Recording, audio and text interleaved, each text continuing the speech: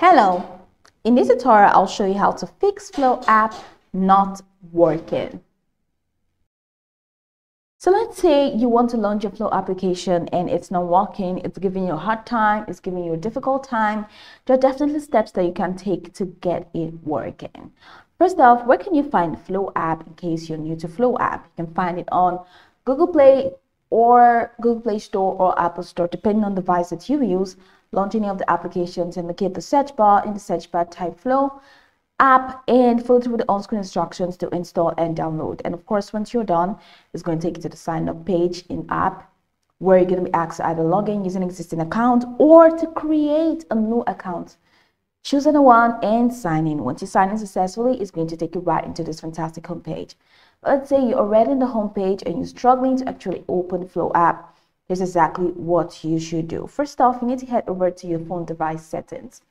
Click on your phone device settings and locate Flow app. Here's what we're going to do. So I'm heading over to my phone's device settings.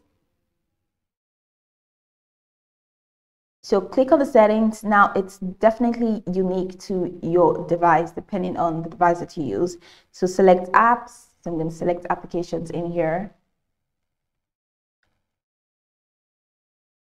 So once that's selected, I'm going to look for Flow, and Flow is here. So I'm just going to click open Flow.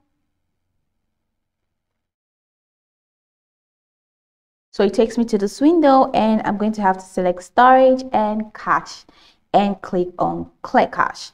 So once I click on clear cache, then it means I have debugged this application. So after doing that, just go ahead and click on Flow, try to open your Flow app to see if it's going to work. Then if it doesn't work, you're going to have to restart your phone. Depending on the device that you use, just go through the on-screen prompt to restart your phone. After restarting your phone or rebooting your phone and it doesn't work, here's what you should do. Head over to Apple Store or Google Play Store, depending on where you downloaded your device, or would depend on where you downloaded your application. That's the Flow application rather.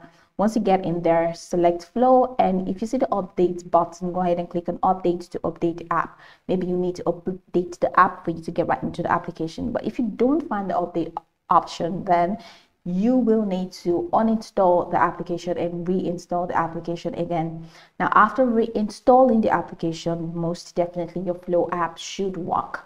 So these are the steps that you can take to fix Flow app not working.